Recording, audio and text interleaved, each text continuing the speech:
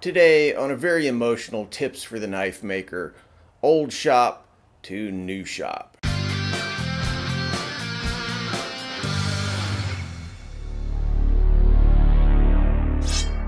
Hey, Walter Sorrells back with another tips for the knife maker. You know, I'm joking, but actually I've spent over 2 decades in this shop. A lot of memories, a lot of sparks, a lot of chips flying. I hate to go. Well, no, actually I don't. I outgrew this shop a long time ago, and now it's high time to move on.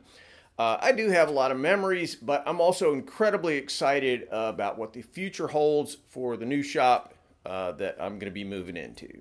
Some of you guys probably watched the video that I made last week about the condition of my shop and announcing that I'm going to be moving to a new shop. Now, if you missed it, the gist of the video was that my old shop, which I've used for over 20 years, basically it's a 2-car garage, has now been replaced. We're moving to a new house that my wife and I purchased this month, basically with the sole purpose of moving me into a new shop. And man, have I got more space now. Now, in an upcoming video, I'll talk about the decision process that I went through in finding my new shop, why it happened, when it did, how it did, and all that sort of thing. But today, I'm just going to show the move and talk a little bit about what it's like to carry 20 plus years worth of accumulated tools and materials from one place to another. So first, here's the old place. Way too small, too cluttered, 10 pounds of crap in a 5-pound bag. If you watch my videos over the years, you've seen it a zillion times. And here's the new shop. Literally 4 times as much space, maybe even 5. The first challenge was just boxing up all the stuff from the old shop. Some of the things I dug up as I worked my way through here were just junk that needed to be thrown away. You know, it's a standard decluttering kind of exercise. But most of the stuff I have in my shop actually gets used, so most of it had to go to the new place. First stop, Lowe's, where I literally cleaned out the entire store of 27-gallon bins. On sale, 11 bucks a pop. Score! It basically took me a week to get everything packed.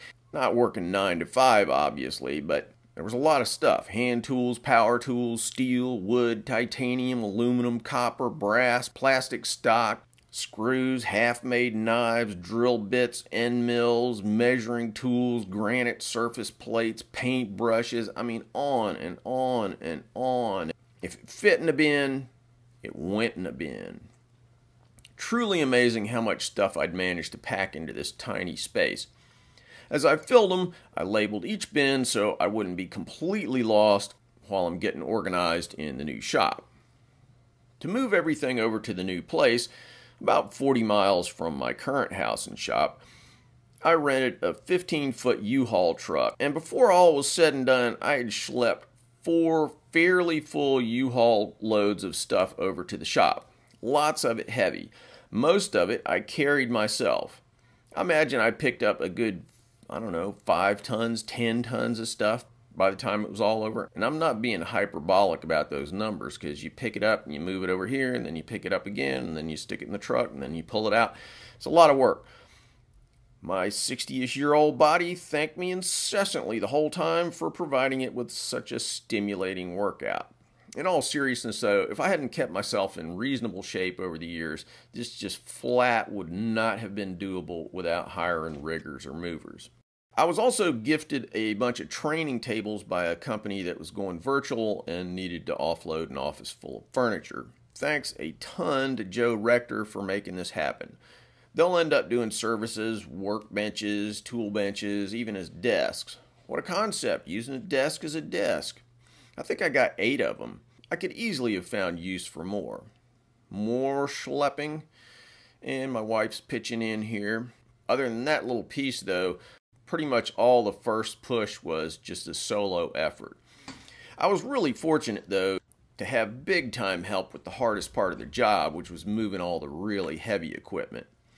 I've got a Grizzly metal lathe, a Tormach CNC machine, a Tormach surface grinder, a Riverside machine 24-ton press, an Enco mill drill, all of which weigh in at you know, anywhere from 500 to 1,500 plus pounds.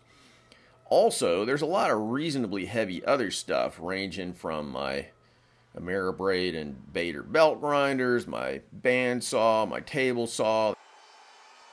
That's it hanging from the rafters because I couldn't fit it anywhere else.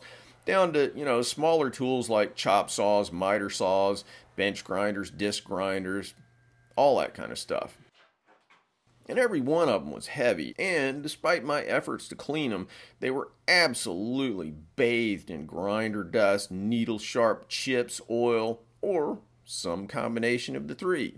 Fortunately, my incredibly generous buddies Dan and Mike drove up from Florida to help. I ended up using an engine hoist for lifting all the heavy stuff.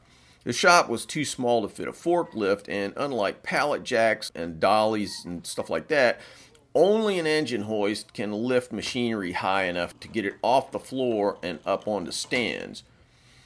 Even if I had a gantry, which I don't, it wouldn't fit in here. I also rented a trailer from Home Depot to haul the biggest tools. 2 trips there, along with another full load trip in my U-Haul. Now it looks real nice and quick and speedy motion, but it is not. We were basically busy from the crack of dawn until well after the sun went down. Needless to say, machine tools are high precision items, and just one little tiny bump could severely damage them. Worse yet, if the engine hoist failed, or a chain broke, or I just screwed up and one of the tools actually dropped, then that's thousands of bucks just going straight to the scrap yard. Not to mention, somebody could be seriously injured. I mean, really seriously hurt. Also, needless to say, we had to be pretty careful about how we balanced the loads on the trailer, you know, just making damn sure to strap them down carefully. Dropping a lathe in the middle of I-285 at 70 miles an hour is not a cool thing. So, in addition to all the physical work, it was a pretty nerve-wracking day. Now, because many of the stands I used for my big tools were actually built-ins at the old shop, or frankly just kind of janky and improvised, I had to just stick all the big tools on the floor in the new shop while I worked out permanent stand arrangements for them. More about that in upcoming videos.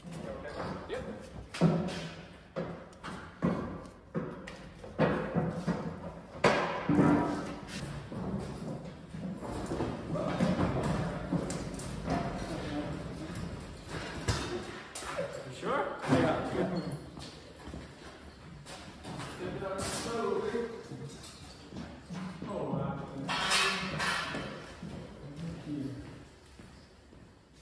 So here's the posse at the end of the day, right before we headed up to the house for some adult beverages. The selfie does not begin to do justice to just how filthy we were by the time the work was over. Again, I cannot thank Dan and Mike enough for coming up and helping out. Just really, really cool of them to do that. Don't know how I would have done it without you guys. After Dan and Mike headed back to Florida, I made yet another trip back to the old house, emptied the shop of one last load. Now, I naively imagined it was going to be just, you know, a few items and then I'd sweep it up, and yet again, I completely stuffed the 15-footer with gear. Lumber, steel, tables, cables, I mean, you name it. There was a lot more stuff left after Dan and Mike went home than, you know, I thought would be there. So after a solid day of emptying out and cleaning the old space, here's how it looked. From this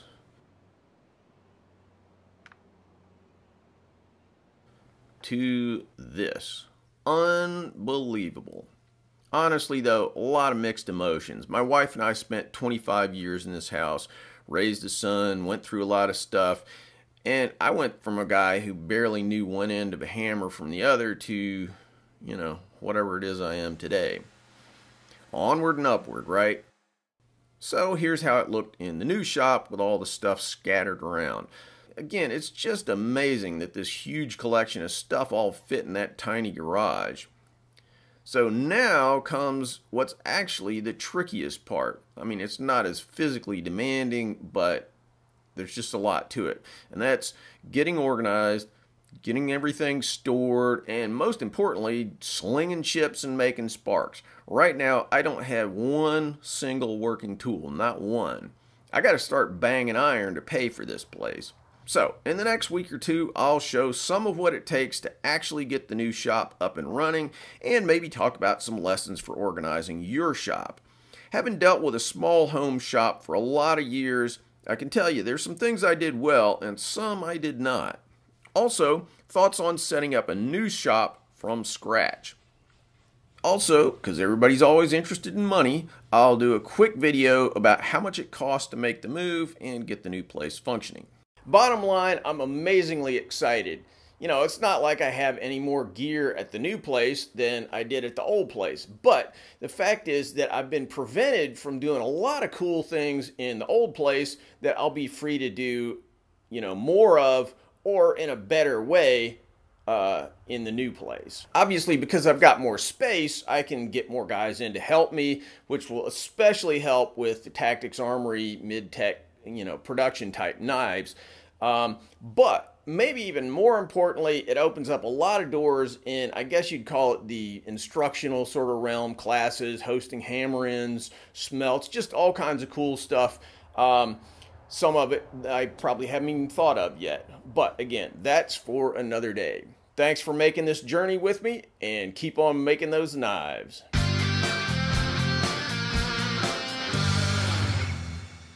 Thanks for watching, guys. If you like what we're doing here, please subscribe and make sure that you click on that bell so you get notified of all the latest videos.